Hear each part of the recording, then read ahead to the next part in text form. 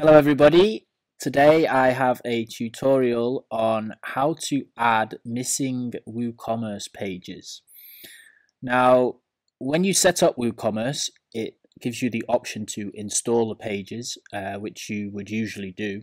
But for some reasons, sometimes maybe you accidentally deleted a page, or for another reason, one of your pages is missing or multiple pages are missing.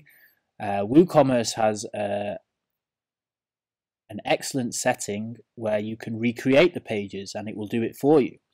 So as you can see, I have WooCommerce installed here on my WordPress site, and in the settings, in the display shop page, I would select a page for my shop. But as you can see, I don't have a shop page. So I would go to my system status, and this tells me all the information about my settings and what may be a problem. And then you can see here under the WooCommerce pages, the shop, the cart, the checkout, and the My Account page, they're not there. So we need to recreate them. So you would scroll back up to the top here, and you would go to Tools. And in here, there is a setting, Install WooCommerce Pages. Note, this tool will install all the missing WooCommerce pages. Pages already defined and set will not be replaced. So even if you were only missing one, it wouldn't create them all again. It would just simply replace the one that was missing.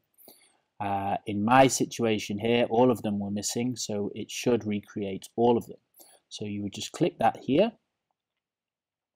And as you can see here, all missing WooCommerce pages was installed successfully. So if we go back now to my pages, we can see I have the cart, the checkout, my account, and the shop page.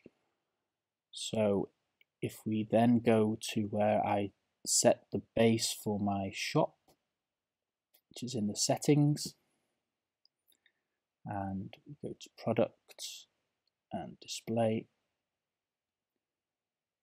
Now it will let me choose my shop page, and I can check here that the other pages are also available to be selected, and it shows that they have all been recreated correctly.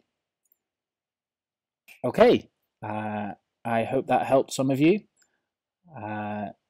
If you do have any problems, feel free to ask me in the comments and I will try to help you out.